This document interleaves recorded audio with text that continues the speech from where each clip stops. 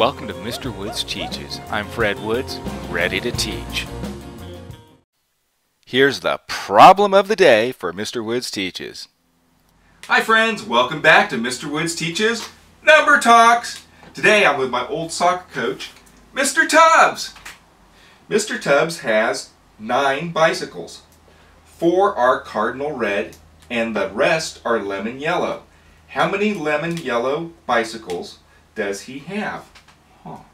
How would you figure that out? Should we draw a picture? Or do you want to have a number sentence? Your choice.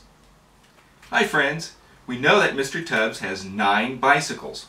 1, 2, 3, 4, 5, 6, 7, 8, 9. I put down that the 4 were red and the rest are yellow.